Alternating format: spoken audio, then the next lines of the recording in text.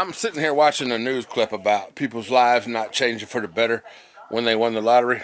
All I got to say is my life is already for the better.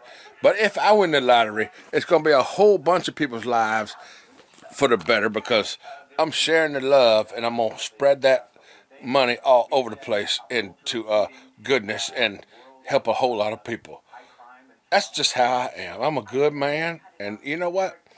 Like I said before at the beginning of the video, I'm already living a good life.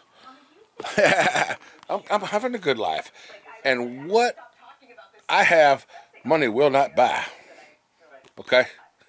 What I got, money will not buy. So, the money that I could win from the lottery would do a whole lot of good for some other people that have not the things that money could buy, like food and clothes and homes. Did my, freaking camera just brighten up or something? I'm going to bed, folks. Good night. I didn't win the freaking Powerball, but I'm going to try again.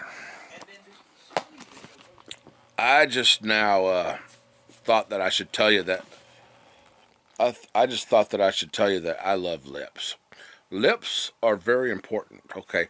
Lips deliver a lot of, lips are very important because they deliver. Lips are very important because you know how important lips are?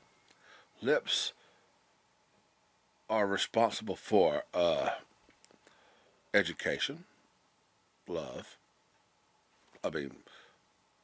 If you would just think about what comes from within lips, and you could think about how important lips are.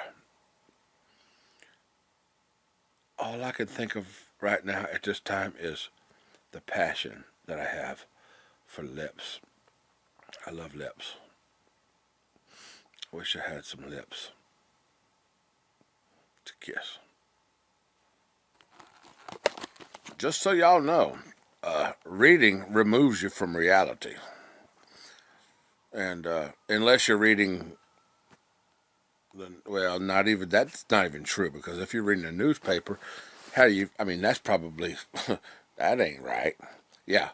But people that read books and they're into stories and things, reading removes you from reality. It just kind of separates you from, when you get into a book and you got somebody that's just reading books all the time, it's removing them from the world and what's going on around them at the present time. It's kind of like people that are just fixated on television all the time. And you notice my television just went black. Oop, there's a commercial coming up. See you later. Yep, I'm still a man, and tits are better than bacon. These are the things I think about as I've got my head on the pillow and I'm laying down to go to bed. I'm thinking about frickin' bacon and tits, and I'm kind of comparing the two together because I love them both. And as I go to sleep, I want to dream. I want to dream about nice things. Oh. Good night, folks, and sweet dreams. Or should I say sweet tits? Sweet bacon's pretty good, too. Have you ever tried sweet bacon? This is enough for today. Good night. Damn.